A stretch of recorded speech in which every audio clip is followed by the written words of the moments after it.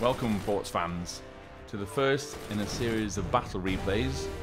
I'm here with Tim Auld, co-founder of EarthWork Games and programmer on Forts. Hello there. Also Lee May of Z Games. Hey, hey. And Ray Morgan, also of Z Games. Hello.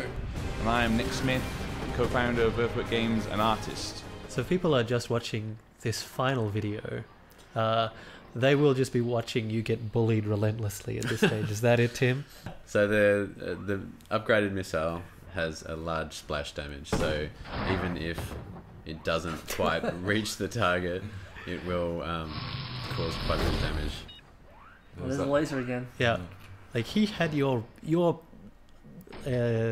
rope there was on fire at one point. Like it was that bad. Everything flammable was on fire. It was on fire. It does happen. Nice. Yeah. Oh, if you're quick, you would have seen the laser reflect off my shield there and bounce back at him. So this is one of the vulnerabilities of the laser. It is quite powerful, but if you just get that shield in the right position, you can get some nice payback. Oh. Yeah. Oh no. We did have a game the other day where I fired at Tim, and as I was firing my laser at him, during firing it, he just completed construction of a laser shield, and all of a sudden my fault was on fire. So yeah, it's pretty interesting when you get to those stages.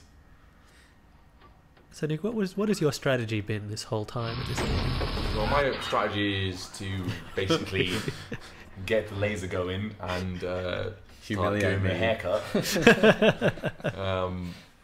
And then sort of bolster that with the cannon. If you use them in combination, it can be quite effective. And also, as I was saying before, you can deactivate the energy shield. Did I just destroy your laser? You may have. I did too. Yes, you did. So that Brilliant. was a rubbish part. So the laser only actually takes a couple of hits from a sniper to die. So that's another one of the laser's weaknesses. Yeah, that's true. Yeah. If you get the arm-piercing sniper rifle going, you can make short work of it, and you end up having to put a couple of doors in the way. Right. Which also adds to the cost of developing one of those as well. And I think, in fact, right there you can see I've put an extra door in for when I yes. plan. To rebuild the laser. Yeah. Can we talk about the doors again for a second? So those open automatically, but you can also shut them yourself if you want to keep things safe, right? Yes, that's right. When you aim a weapon, you click and aim it out to fire it, it'll open the doors itself. And once you've fired, pressing S will close the door, which is in front of the selected weapon. You can also do it manually by right-clicking on there and selecting it from the context menu. Yes.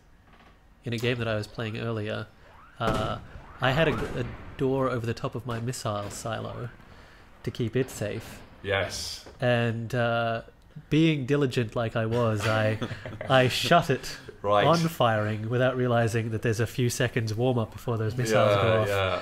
And then I was wondering why half my fort was on fire and collapsing in it itself. All you were trying to do was stop the rain coming in. Yeah. And destroyed half your fort. That was a real shame. Thought I was really on the ball there. It's the manufacturer's fault. There should be a safety mechanism. Yeah, that is true. One thing you got to remember outdoors is if you're repairing them, they stay in the state they're in when you start repairing them. So if you're planning to fire a weapon and because obviously the repair is the area of effect, and you happen to repair the door, you're stuck. Likewise, if you leave it open, Right. that could cause some calamity. Yeah. So are we at the point in the game where we start placing wages? Because it looks like it could go either way from here. He's still got... Well, if I just land one of those upgraded missiles, he's in trouble, but I think I'm having too much problem with resources at the moment. My game, generally speaking, Tim's forts are more structurally sound. Mine are sort of cobbled together, ramshackle. In a rush to get to the lasers and whatnot to start off with. So, quite often in the game, one direct hit into a vulnerable place will send the fort tumbling down. Yeah, so I put a lot of sandbags in at the base of my fort to stop that from happening. But he's going directly for my reactor now. He's rebuilt his laser and he's getting a few good shots in. There can't be much health left on it. Tim's added a mortar there as a cheap or a cheaper alternative to some of the bigger weapons, just to keep the pressure on you. You're doing a very good job of firing back and blocking his shots, though.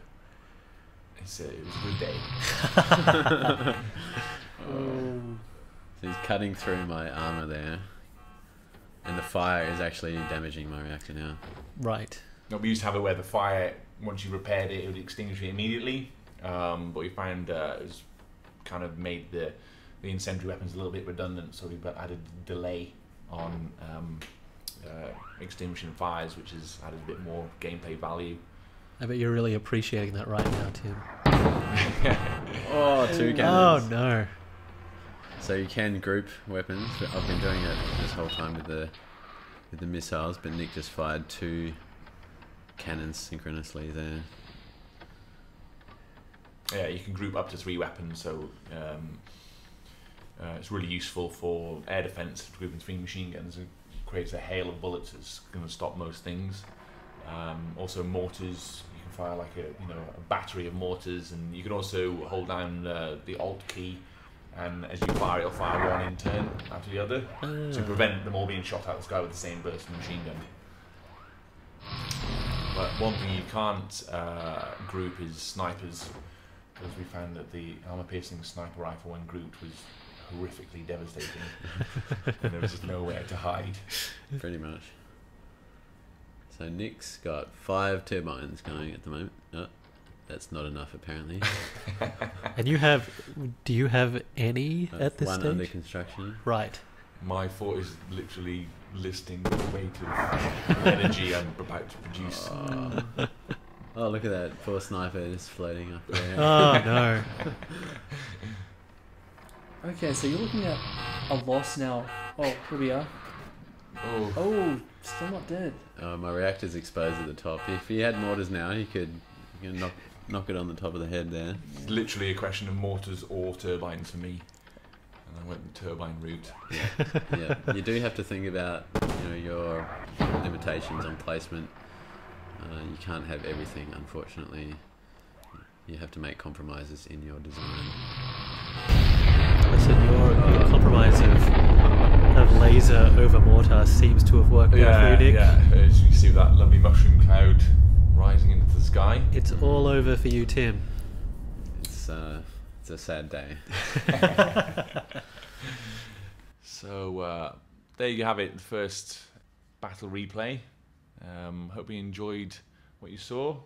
Thanks guys for joining us. And if people want to find out more about forts, where do they go? They go to earthworkgames.com. Thank you very much, Lee. Thanks a lot as well, Ray. Pleasure. And we will see you guys on the next battle replay.